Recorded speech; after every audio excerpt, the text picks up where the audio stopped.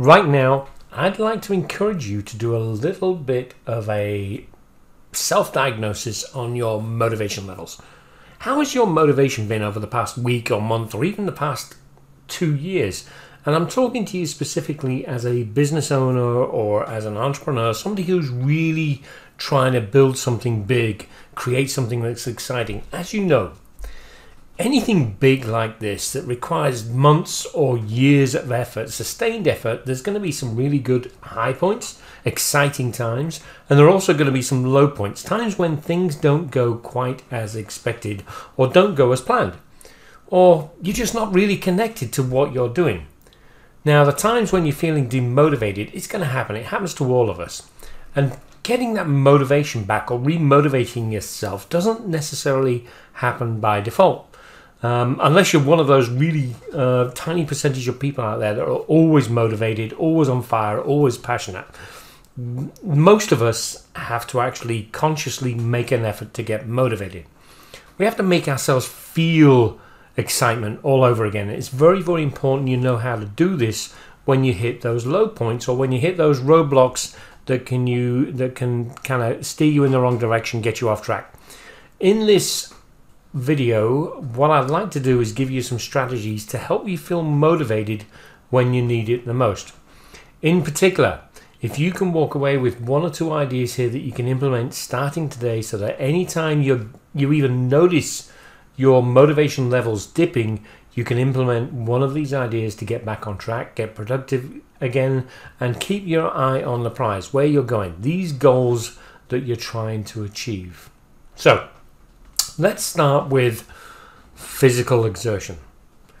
By now, you know the fact that mind and body are tightly connected. In fact, you can't change one without changing the other. You need to take a look right now at what your motivational levels have been at and how that relates to how you've been using your physical body. A lot of us as small business owners, especially in this day and age, we do a lot of things digitally and online in front of computers, and our physical routines are naturally lending themselves to lower levels of excitement and motivation because we're just sitting around in a chair. I'm doing it right now talking to you. We're not moving, we're not using our bodies the way we would if we were in the physical work. Now, there are people out there that do a lot of physical work during the day, and they probably enjoy the time when they can relax and switch off. But not being physical can have a very detrimental effect on your thinking and on your mood. So it's time to think about how you actually use your body on a daily basis. And you can use this as a tool to increase your level of motivation, increase the mood and the happiness that you feel, and also that level of excitement and passion you have for your work. A couple of quick examples would be going back to the idea of somebody who works in front of a computer a lot. Maybe that's you, maybe not. But if you're sat in front of a computer, you're not using your body to its full extent throughout the day. So how can you change the physical state of your body? Can you go from a sitting position to a standing position? Because once you stand, how can you use some stretch movements or running on the spot, yoga positions, jumping jacks, push-ups, sit-ups, whatever it may be, to literally change how you're using body at that moment. And just a few moments of sustained pressure or exertion on your muscles, on the physical structure of your body, will create a chemical change in your body, which also will have an effect mentally. You've seen this before. Anytime you've gone for a walk, you've probably felt a little bit better about yourself. Walking is another good example. It's what I do, or at least try to do, nearly every day at some point. So with this first particular example here, physical exertion, take a few moments right now. You might even want to pause the video, write down 5 or 6 different ideas of things you can do with very minimal effort and even minimal time spent, where you can actually use your body. Get up. Make sure you create a positive momentum and a sense of motivation. Now, especially when you hit those low points, whether it's a low energy point in the day, a low level of motivation, maybe even just hit a gap or a state where you're feeling just a lack of confidence in what you're doing, and you've got this sense of demotivation, you can bring it back to a high level again by using your body, doing physical exercise. But you need to have some specific strategies that you're going to use when it comes to that physical exertion. So write them down, 5 or 6 things that work for you, that work in your environment where you are, that you can actually do very quickly without needing a lot of planning. And if you're not going to go run a marathon or put on some skates or find a skating rink, it's got to be quick. Going for a walk, doing a few jumping jacks, whatever it may be, walk around the house. Walk around the house, take a break, write those down, whatever order of preference you have, and use them. Try them out the next time you're feeling demotivated.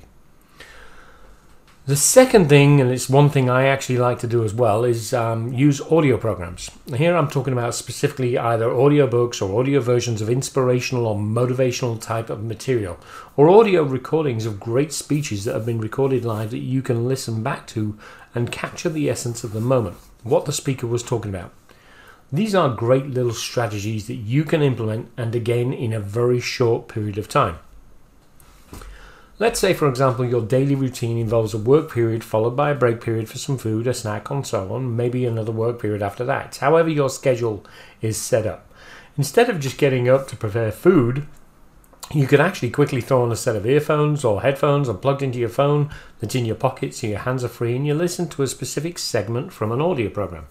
If you plan it in advance, which is even better, you can actually take a segment that's relevant to some of the tips and advice you need right now. As an example, maybe you've been really hectic and chaotic and kind of feeling out of control recently.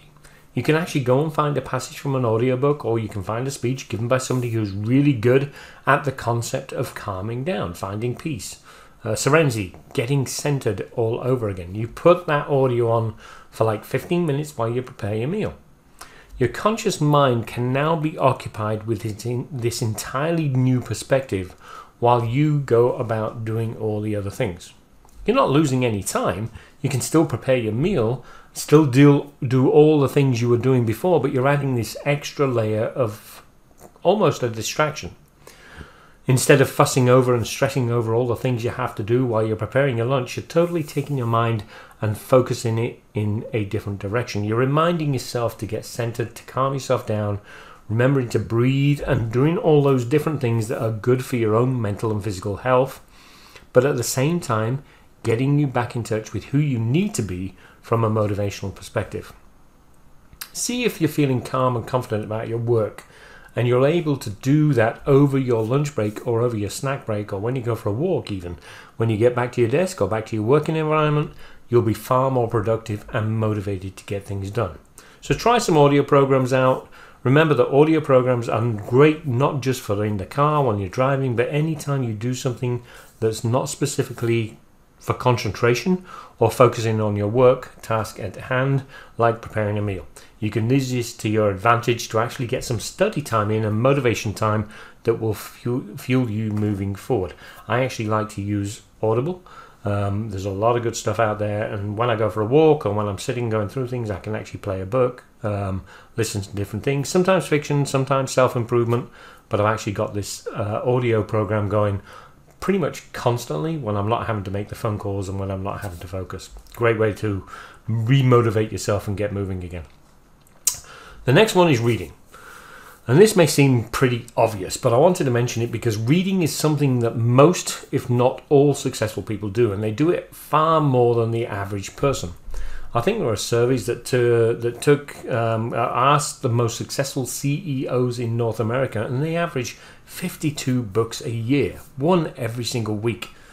Now, obviously, there's a ton of information coming in, and you're not going to be able to implement it all, but there's a sense of inspiration and motivation that comes naturally from reading. Some of you may be using a Kindle book. Some of you may like physical books. But like we talked in the very beginning of this presentation, unless you're one of those absolutely always on people, naturally motivated, you have to motivate yourself, and sometimes reading for a little while can really do that for you. But here's what I found. You've got to be able to find a unique time every day, ideally at the same time every day, to do your reading. Just picking up a book in the middle of the day doesn't naturally lend itself to motivation. Some people like to do this early in the morning before they start the day, before they've checked their email or text messages or voicemail. They carve out 30 to 60 minutes to sit down and read a new book or reread an old book that was very helpful to them. It inspired new ideas, it inspires creative thinking, it reminds you of valuable life lessons that you know but maybe you forgot to practice. And there's no shortage of good books, especially in today's age. There's good reading material out there everywhere, from leadership, business development, general personal development, inspiration, and even sometimes fictional novels that can have a profound effect on your levels of motivation. So what I'm going to do now is suggest that you find time every day to do a little bit of reading, at least a few times a week, if not every single day, to actually sit down and read books that cause you to feel a sense of motivation and remind you of the things you need to be thinking about so that you feel good about yourself and you feel exciting to attack your day and go after the major items on your to-do list rather than feeling overwhelmed and like you have to be there. This is your goal. You should want to do it. Reading will be a huge way for you to stay connected to that sense of passion and inspiration and motivation. And guess what? If you actually read on a lot of these inspirational books or self-help books and books about your business, it's like doing a whole university course on your subject. They actually say within, if you read a book a week for like 3 years, you'll actually have a better education than if you went to college for 2 to 4 years to actually get the actual skills you need to grow your business. So read books, read books, read books. The next one is your future vision. So I want you to think back to some of the goals you're working on right now, maybe the ones you've been at for a long time, like big goals that you've been working on for multiple years, as an example. So when you first set up these goals, they were driven by something. They were driven by an internal desire to do something that ultimately is your vision. It's a vision of yourself in the future being, doing, and having different things. But what happens to a lot of us is we set these goals, we get busy working, and we get so caught up in the day-to-day that we actually forget. We forget entirely what that future vision was. So a very quick exercise you can do to kind of remotivate and re-energize yourself is the future vision exercise. You can do it on something as simple as a piece of paper in a notebook, on a handheld device, even on your computer if you want. All you do is reconnect with all those visions of yourself in the future that originally inspired you to begin the journey that you're on right now. You might want to start off with something like, I see myself as... And then you think, in the future, I see myself as a wealthy entrepreneur. I see myself as a success, an inspiration to others, and so on and so on and so on. Whatever it is that really drives you to do what you do, you're reconnecting with your reason why. You're reconnecting with some of the tangible results that you're hoping to create. So you're allowing yourself to experience what that end result is going to feel like once you achieve it. That, if nothing else, will remind you of the path that you're on and recreate that sense of motivation that you might have lost in the day-to-day minutiae. Don't forget about your future vision. Don't forget to use this exercise to your advantage, even if you just take 5 minutes a day in the morning before you start that day, or even at the end of the day, to re-energize yourself and say, this is why I'm doing what I'm doing. Know where your future vision is and use it as a motivator. So, the next one is kind of, it's actually called, it's like a negative motivator. And this is where you remind yourself that you have something to prove. I guarantee, if you've got a big goal and you've been working on it for a while now, you've run into somebody or a group of people that told you all the reasons why you can't do it, why your idea is dumb, and why you should give up, etc., etc. Has that happened to you? I'm going to guess it has, and it happens to anybody that strives for success. Most of us that are success-bound and determined to make things happen will use that as a fuel versus using it as a roadblock.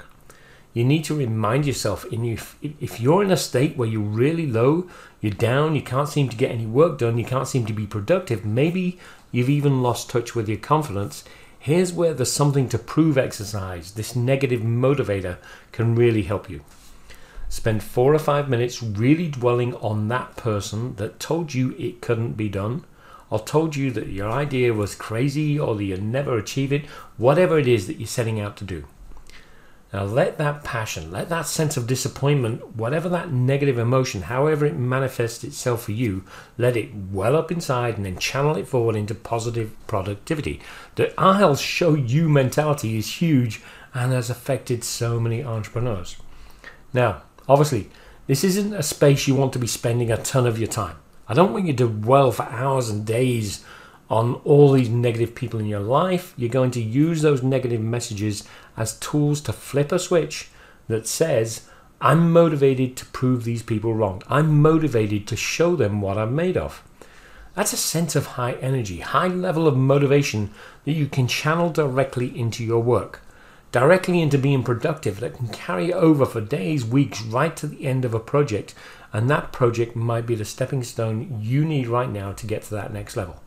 So don't forget, you're always trying to prove something, not just to yourself, but to the doubters in your world, and you can make it happen. Use them as tools, use them as fuel for your fire, for your motivation to get things done. Your environment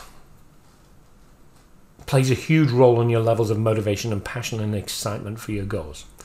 Some people are naturally lucky to be surrounded by positive people, and they live in a great environment that supports their success and their well-being. But many other people aren't. And it's up to them to actually put themselves into environments where they can get that positive support and encouragement they need to succeed. For you as a business owner, it's important for you to take a look at the environments that you spend time in. Now, the last 2 years have been kind of stressful for a lot of people, but it ranges right across the board, from your family life to your working environment, colleagues, partners, customers, to the environments in terms of your digital world. Where do you spend time with communities you're involved in online?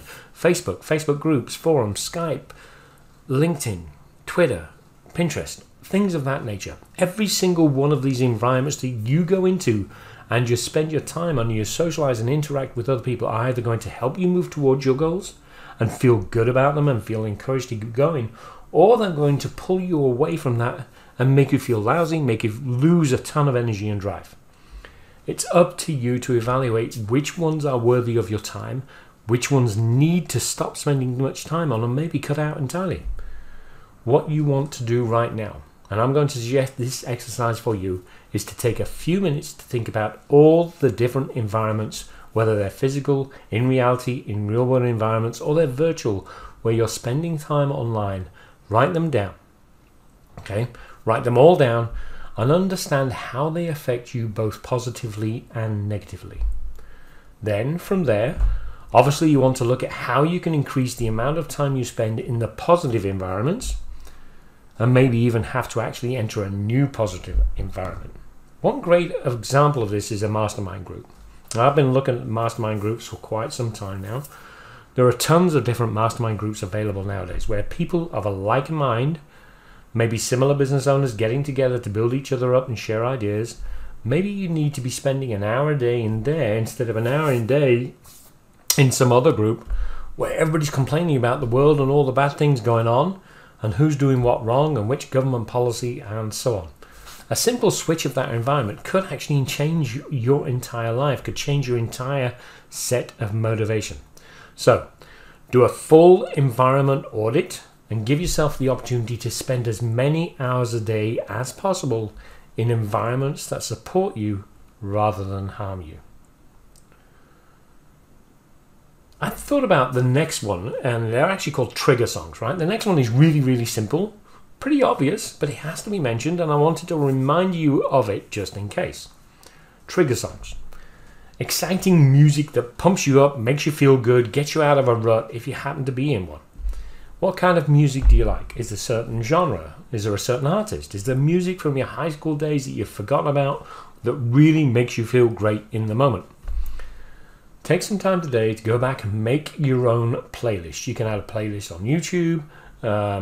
There's all sorts of kind of different apps nowadays. You can download the music. Maybe you already own it. Maybe it's a CD you have.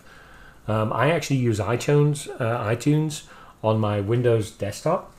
And when I know I'm not going to have calls or meetings, I actually play some of my CDs that I've copied onto iTunes. So you can pick and choose moments in your day where you play a single song. How long is the song? 3 to 5 minutes maybe? Or you can play a whole CD in the background while you're working. You can put your headphones on, or you can go to your car if it's going to disturb other people, whatever you need to do, and get the music cranking. Let yourself actually feel the beat, feel the music, feel the excitement that gives you and that radiates through you, allowing you to carry that into your next section of your day, getting motivated, right? Sometimes you don't have to do things that are all that complicated. A quick song will switch your mood from low to high, get back to being productive and working on whatever it is you need to work on to move towards your goals again. Don't forget about using music. It's such a motivator when you get the right tunes.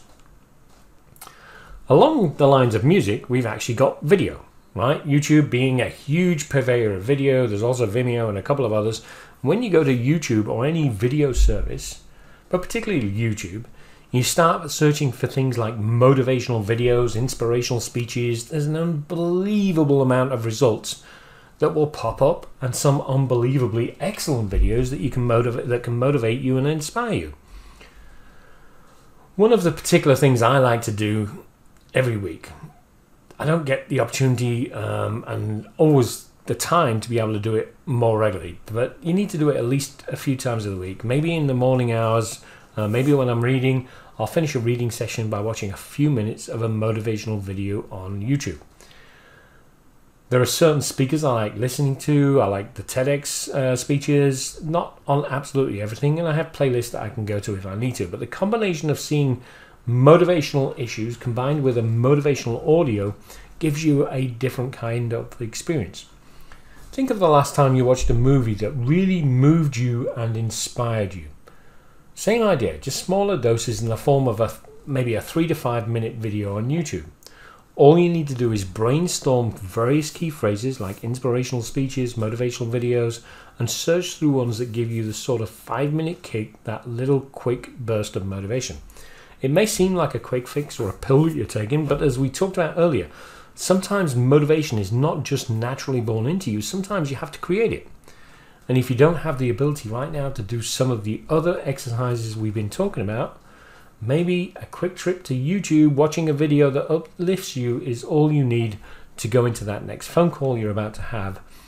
And having a high level of energy and being engaged with your customer, your partner, whoever it is, versus having a low level of energy and not being as productive or excitable or persuasive if you're on a sales call, for example. So don't forget, you have these tools like YouTube at your disposal for free that can really give you a boost of motivation in matters of minutes if you need it. I like to give myself deadlines. This one is really interesting. This is the concept of setting a deadline. And if you've ever crammed for an exam in college or university, trying to get everything into your brain at the last minute before the exam started, you kind of know what I'm talking about. The pressure of deadlines is huge. There's nothing more motivating than knowing there's a huge deadline hitting tomorrow morning and you're not done yet. I don't care if you're feeling sick, if your computer's broken, whatever it may be, you usually figure it out. You get really, really resourceful because you don't want to miss the deadline. The pain of missing the deadline is too strong, and you do whatever it takes to make sure that you don't miss it. Well, why not use that concept to your advantage? If you know that you go through certain periods of low productivity where you maybe feel sorry for yourself, or you're lazy, or you're bored, or even though you know you should be working, you choose to procrastinate instead, maybe the answer is that you don't have enough deadlines set up for yourself. Think about it for a minute. When was the last time you set a really aggressive deadline that you forced you to deliver? Maybe it's been a while. Maybe right now is the time for you to do it and give yourself something you need to accomplish in the next 24 hours or in the next week or in the next month, depending on the scale, that you'll get motivated again despite how you're feeling right now in this moment, even if you're feeling horrible. Let's talk about deadlines for just a second here. I actually use a program called ClickUp for managing my tasks and everything else, and there's actually a way to build sprints within what they call sprints in ClickUp, where you can actually set a row of tasks that you repeat on a regular basis and schedule it for a week. It's like everything's got to be done in the week. And I've done that with a number of different items that I'm working on, where I will literally say, this week I have to complete this, and this is all the tasks I need to do to get it done. And I have found such more motivation in having that deadline and that task than I did by saying, hey, this week sometime I really would like to get done this. So a new deadline, I think, will give you a sudden burst of energy and excitement and a sense of urgency to get things done. I actually get excited when my task list is empty and I get to work on fun stuff like this. Sometimes it's about going beyond your comfort zone, using almost a pain motivator to get yourself going. But usually the pressure of a deadline will also get you excited again.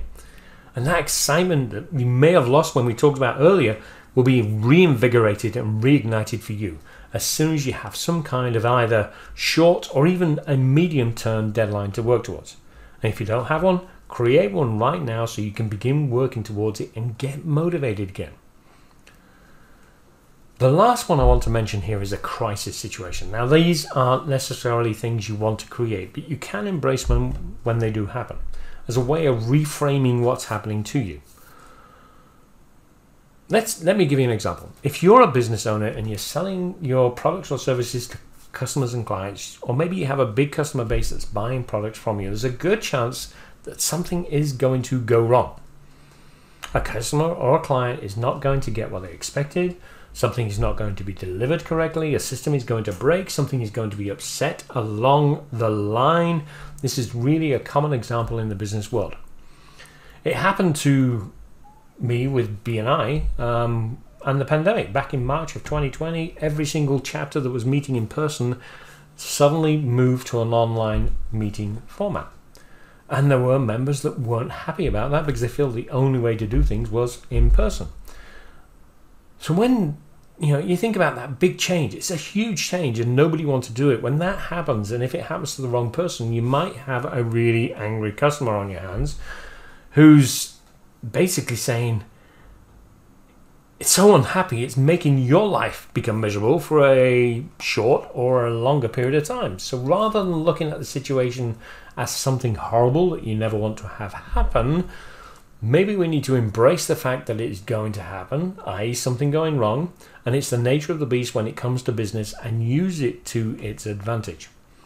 So the next time some sort of crisis situation like this one I've just told you about happens, look for the gift in the fact that A, you have a crisis to solve, which will mean if it ever happens again, you already know what to do. B, you're not going to have any time to think about it, so you'll just have instant motivation. You've got to get it fixed. And you'll have a high level of energy to be productive, to be driven to correct it. And C, you'll have an opportunity to actually correct a problem, right a wrong that you potentially have caused in your customer's eyes, turn that customer around to loving you again, and you've reaped the rewards of having this huge burst of energy just by virtue of solving that problem. So sometimes, yes, they're uncomfortable, but crisis situations can have a motivational benefit. Here's the thing I found when I deal with crisis situations. I'm sure you would agree here. You fixed a problem. You're now ready to go. You're on high alert. You're energized to do something new. As soon as you solve that crisis, remember that it was a motivator. It was a gift to get you into action again. Leap right into your next to do. Use that motivation to do something productive that you may have been procrastinating about before.